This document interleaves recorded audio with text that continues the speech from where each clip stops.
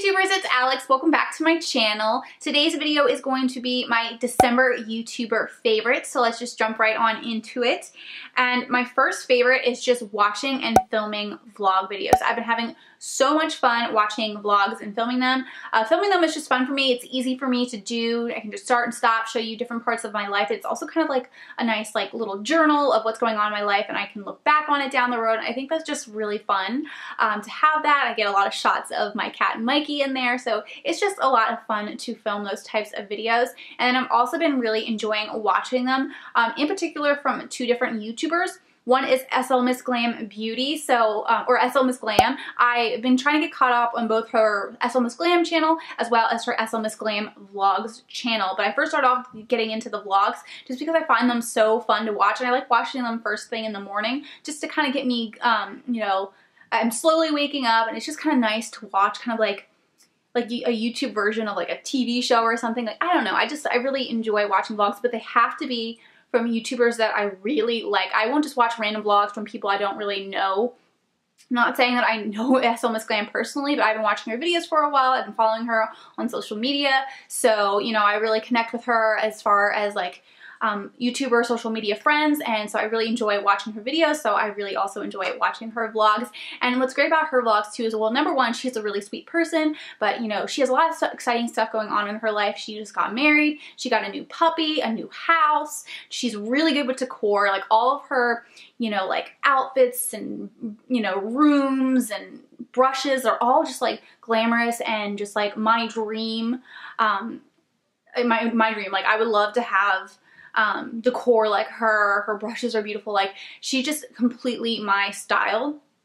And I'm saying this while I'm wearing a backwards baseball cap. I switch up my style from time to time, but I love the whole super girly vibes. So I really enjoy watching her vlogs, especially too because it's not only like fun to watch, but it's also really helpful to give me ideas on how I want to decorate an apartment or house in the future. And the other vlogs that I've been enjoying are from jholmie. So she is a new YouTuber in my life. I think I started watching her a couple of months ago, but she just started putting up some more vlogs, and I really enjoyed watching hers. She's just such a funny person. I love her sense of humor, and her boyfriend's really funny too, and them together is hilarious. I love seeing them interact with each other on her vlogs.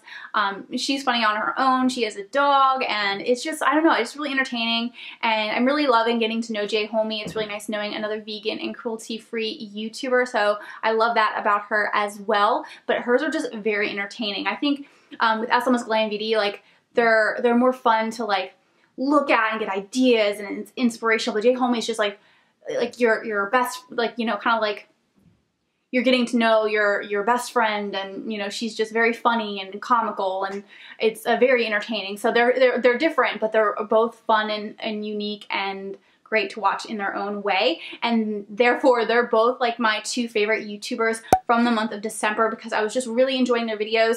Not even just their vlogs, but SLMISSGLAM. I'm getting caught up on her regular channel videos because I got really behind.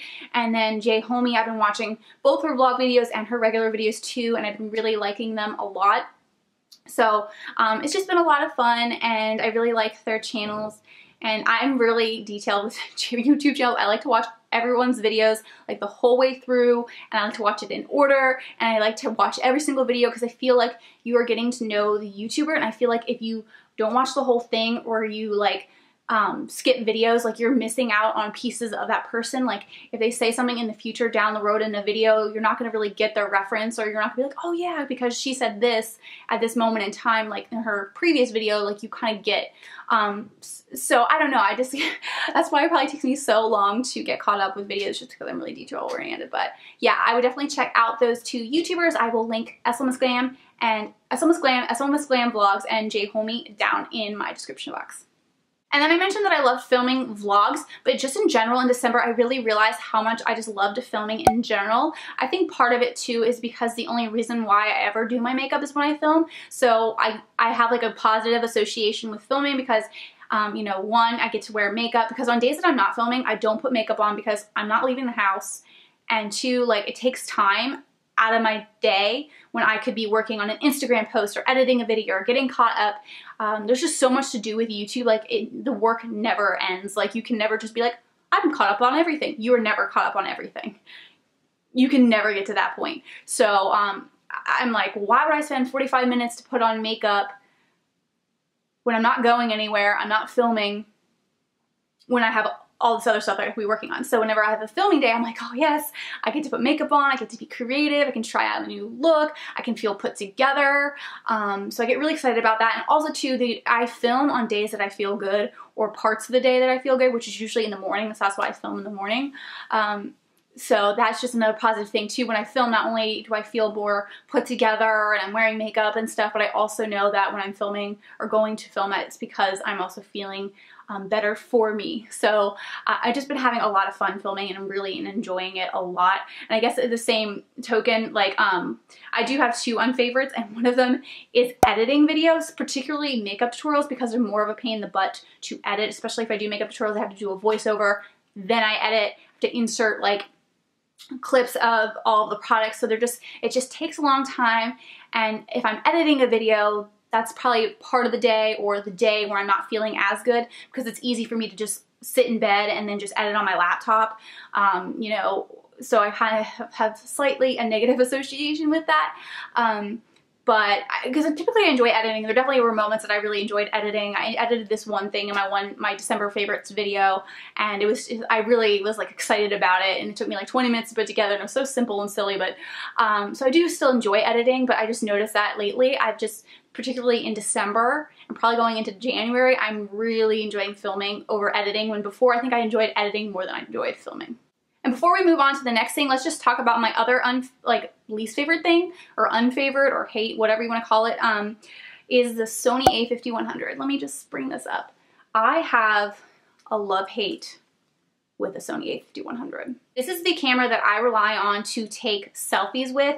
I don't think, you know, sometimes I use like my iPhone to take selfies for like an Insta story or a Snapchat, but I don't do it for what I'm going to post on Instagram. This is the only camera that I will use for selfies for my YouTube thumbnails and for Instagram. My Canon T5i is too big, and I don't think it was really meant for makeup, and I'm going to do a full review on this, pros, cons, and everything. So there are things I really like about it as far as like the picture quality goes when you get it right.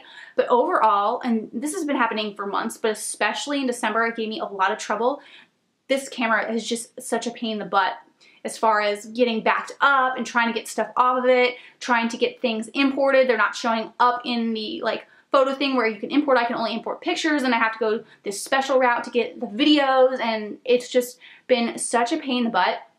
So I'm going to be doing a review video soon on this. I'm going to kind of just like prepare my thoughts, but I pretty much know what I'm going to say as far as pros and cons go. But this has been the least user-friendly piece of technology I think that I've used yet.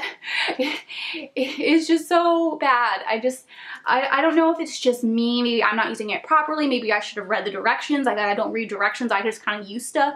But I don't know. Like it's just really pissing me off to the point where whenever I do have enough money to get a new selfie camera, I'm going to be getting something else, and I'm not going to be like repurchasing this just because I've been having so many problems with it. Like, it's not worth the extra effort. It's fine for now, but you will see a video where I review it. And then if you want to see the Canon T5i review, I can do that too. But I'm going to do the Sony a5100 first, just because I need to warn you guys about some stuff. So, yeah. Alright, the next thing that I want to talk about is actually the Notes app on my Mac laptop, which is really funny because it's like something so simple, but I've been using it a lot to organize like my video ideas for upcoming YouTube videos, and I have a million.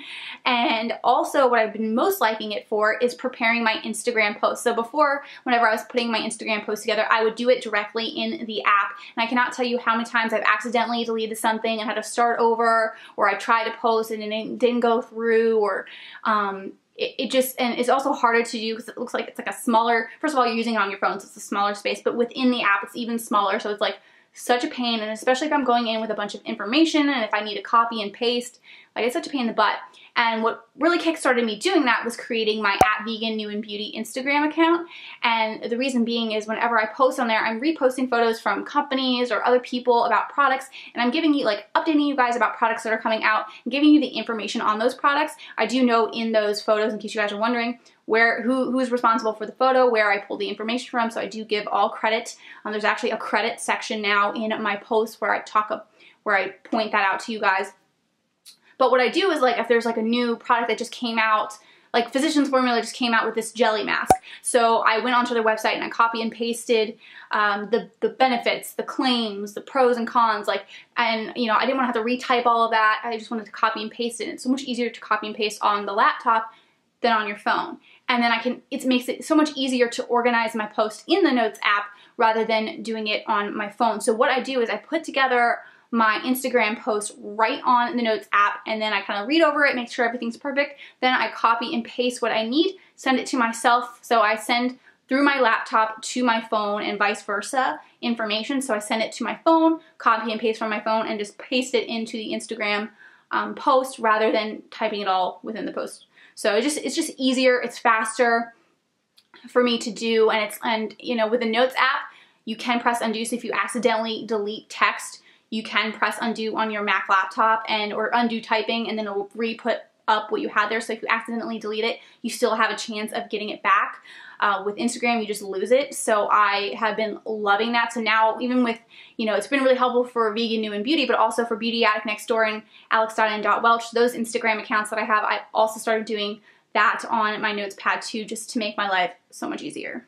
The next thing I want to talk about is the sparkle emoji.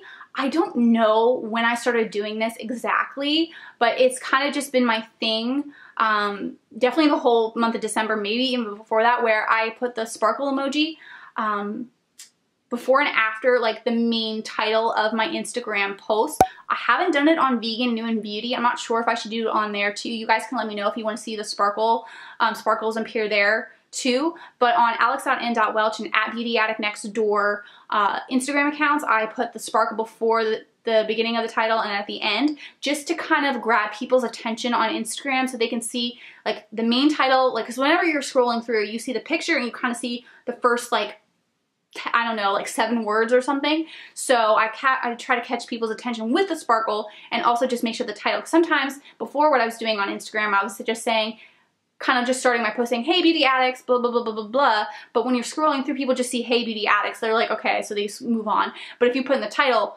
review of the e.l.f. primers, or like e.l.f. primer comparison, like that's gonna grab them more. And then you can kind of, so I do the title with the sparkles, and then I kind of go into my review or what I want to talk about below. So you want to grab people's attention. So that's why I've been really liking the sparkle emojis, just because it's an attention grabber and it's really cute. So I don't know, I've been doing it on those 2 Instagram accounts, but if you think I should start doing it on Vegan New and Beauty, let me know down in the comments. Another thing that I've been loving too, and this is so silly, I love whenever I'm editing curse words out of on my videos. I love when I curse in my videos, because then I get to edit them and put in a beep, and that's the answering machine sound. I think it's both in iMovie and Final Cut Pro, so it's the answering machine sound. And I do have a video that I will link down below for you guys that teaches you how to edit out curse words, but I have so much fun editing out curse words. I think it's so funny, and I love watching the video and having a beep come in. I just think it makes it more entertaining and fun. I don't know. So, and that's why I'm not against cursing at this point in my videos. I'm like, oh, I get to edit it out. Like, I get to put in a beep. I don't know. It just adds another layer of entertainment. So I've been really enjoying that lately. All right, so now we're just going to finish up with some social media, specifically Instagram and a Snapchat. So for Instagram, there's one Instagram account that has really been standing out to me, or stood out to me in the month of December. So it is the Little Blog of Vegan. Her name is Holly Jade. And she just has the most delicious looking Instagram posts ever, because they're all of vegan foods, particularly vegan desserts. I don't know why this is taking forever to load. Okay, yeah, so she has a bunch of vegan desserts, and what's cool about her is when I stumbled upon her in her little information box, it said that she's the Food Blogger of the Year 2017, which is amazing, and I can see why based off her post. She has really good recipes, everything looks delicious, and I think her most successful post has been about her polar bear cupcakes, which are so freaking cute and adorable. I cannot wait to recreate them. But yeah, she just has a lot of creativity. They look really delicious and fun. Like, her Instagram account is amazing. So I would recommend going and following her, whether you're vegan or not. I mean, it's just so many pretty pictures, and you can create so many good recipes. And if you are not vegan, vegan desserts are really good. Like, just because they don't have some of the same ingredients or the exact same ingredients as non-vegan baked goods, they're still really good, if not better, like really good. And And even if you, but yeah, so I would really recommend checking her out. She obviously knows what she's doing because she has a, you know, she's Food Blogger of the Year 2017. And she did tell me, because I told her, like, you know, you should create, I hope you create a bakery one day. And that's her dream, is to create a bakery. And I just have so much faith in her. She's just, her posts are just so amazing. So if you guys go show her support, that may help her reach her dreams of creating a bakery. And I, you know, I really want to reach my dreams, so I would love, you know, any support with someone helping me. So I definitely want to give that back to someone else. I don't want to be selfish and just want it all for me. I want so much support for her. I would love for her to create a bakery, and if she could ship me her stuff or create a bakery near me, that'd be amazing. I think she's from the UK. Yeah, she's from the UK, but I really hope that even if I never get to try her stuff, that she comes up with a bakery, because I feel like she would be amazing at that. So based off her posts, her recipes, how successful she's been with all of it. So yeah, definitely go support her. Go follow her on Instagram, follow her blog, check out her recipes, try her recipes. I can't wait to try some of hers, especially the polar bear cupcakes. Oh, my camera is beeping at me, so I gotta hurry this up. There's one other Instagram favorite, and that is creating my @vegan_new_and_beauty Instagram account. That account was so much fun to put together, and it's really helping me create my Would I Buy It. So Vegan New and Beauty is an Instagram account where I post stuff about new products that are coming out, but they are vegan and cruelty free, and they're cruelty free from the standpoint that they're cruelty-free companies that do not have parent companies that test on animals. So I just share products and companies that I support on that Instagram account, and that kind of keeps you guys up to date on what's new and stuff. So pretty much it is a vegan and cruelty-free version of @TrendMood1, and I do reference TrendMood1 quite a bit on there because she does come out with a lot of stuff and get like stuff sent to her and get swatches and stuff. So but on my account, you will only see vegan and cruelty-free products, which will make your life easier if you're vegan and cruelty-free. So make sure you guys go and subscribe there, even if you're not vegan and or cruelty-free. Please go support me so I could grow the Instagram account. But I'm so glad that I put it together, because I definitely felt like there was a need for that type of account. I'm sure there may be an account out there already, but I definitely wanted to put one together for myself, and just hopefully that can grow. And it's been really helping me with my Would I Buy It videos, because I coordinate what I talk about in my Would I Buy It based off of what I post on my Instagram account. So everything that I post on my Instagram account, I'm going to mention in my Would I Buy It. So kind of like my Instagram account, my Vegan New and Beauty Instagram account is like the sneak peek to my Would I Buy It. So I post that stuff on my Vegan New and Beauty Instagram accounts, and then I talk about them in my Would I Buy It, and I let you know in my Would I Buy It, which are on my Beauty Addict Next Door YouTube channel. I let you know, would I purchase this product if I had the money. All right, I'm not sure exactly where I left off because my camera is dying. It's probably gonna die in the next 10 minutes. So I have to wrap this video up. So I'm not sure exactly where I left off, but pretty much I've just been excited about Vegan New and Beauty. It's a new Instagram account that I made. I really hope that, you know, it really helps a lot of you out there who are vegan and cruelty free. It definitely is at least helping me create my Would I Buy videos and really staying up to date on new products that are coming out. I definitely think before I created that account, I did not pay attention at all. And, you know, part of that's because, you know, I don't have any money to spend. But at the same time, I do want to be aware of what's out, what's coming out, and to be able to inform you guys. So that's really been helping me. It's a great guide. It's a great reference. It makes filming easy. So I'm really excited about that Instagram account, and I will link the information about that account down below, but it's Vegan New and Beauty. Okay, so then I have two more, which are both from Snapchat. First, I'm going to share with you guys my favorite filter from December. This may have even come out in November, but I just obsessively use it. If I'm, even whether I'm wearing makeup or I'm not wearing makeup, I go to this filter, and it's the one with the big glasses and the freckles and like the fall leaves falling. I really hope that they keep that one around. I remember really loving the bunny one last year, and I tried the bunny one this year, just came out again, and I was just like not into it. I'm like, this is not good enough. The glasses and freckle one is so perfect for the days where I'm not wearing makeup, and I even like it on top of makeup. So I really hope that that filter sticks around. And I wish there was a way to, like, if Snapchat, you know, wants to release new filters, if there was a way where you could buy 1 or 2 filters that you always have in your filter deck or something, that'd be so cool. I would totally pick this filter. It's amazing. And the last favorite that I'm going to talk about with you guys is the animated stickers on Snapchat. I believe it came out in December, maybe at the end of November, I'm not sure. But the animated stickers are pretty much, they have first of all, they have new stickers which allow you to, you know, insert the day of the week and the time, kind of like how Insta Story did it. So I'm so glad that they do that now, because I hated having to, you know, swipe to get to the day of the week, and then I'm like, well, I also want to speed up the clip, and I also want to do this, but I don't want to, you know, like, it's a way where you can do multiple things in one video. So I'm really glad that they came out with the stickers just in general, so that way I can include, you know, the date and the time. I really like to do that for whenever I'm doing snaps. Like the first snap of the day, I always put, you know, the day of the week and the time.